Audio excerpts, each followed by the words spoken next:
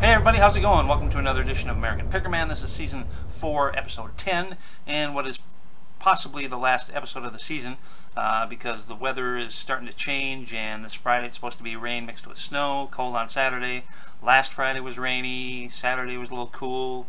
So got a few things to show you, but not much, and like I said, this could be the last one, so hopefully I'll be able to throw together a few amusing little things for you to watch across through the winter, over the drifting snow. Anyway, I've got a few things to show you, not much, it's just me, my bottle of scotch. Here, let's get started, I guess. So, big bottle of scotch, Cuddy Sark. Paid $2 for this. Looked like this will go for about $30, $35. So, pretty good start, but unfortunately that's about it, as you will see. So stopped at one of the few yard sales on Saturday, and this lady had some old 1970s G.I. Joe stuff. She wanted $30 for it. I didn't bite, unthinkingly, but I did go home and check, and wound up going back, and everything was still there, you know, an hour and a half later. So I bought it, got it down to 25 bucks, and here's what we got. We got the troubleshooter vehicle here with the troubleshooter unit, which is pretty much intact. A couple little parts missing off the top. There's supposed to be a radar up here or whatever. But it doesn't work.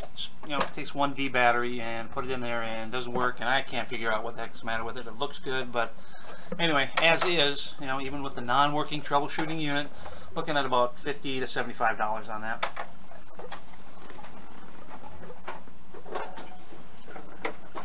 Another G.I. Joe vehicle from the same place. I think this will probably go for about 25 bucks.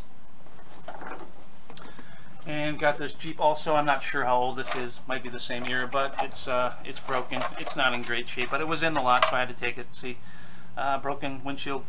There's some sort of shifter there in the middle that goes to some wires on the bottom there. So it's supposed to do something, but there's nothing for it to do. So I don't know, maybe $10 to $15 on this.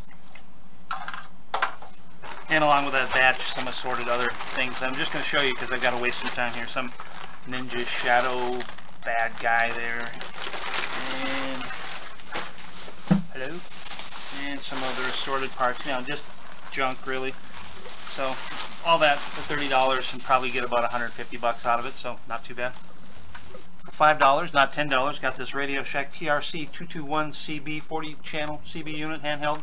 Seems to work okay, although I can't get the battery cover off, so I'm hoping that there's not some corrosion in there. That would be bad. Acid battery leaks bad. Anyway, should go for around $30 if I can prove it's looking all good and swell. For $1, picked up these copper colored opera glasses. Not much value there, maybe 10. Did I show you this before? I don't think I did.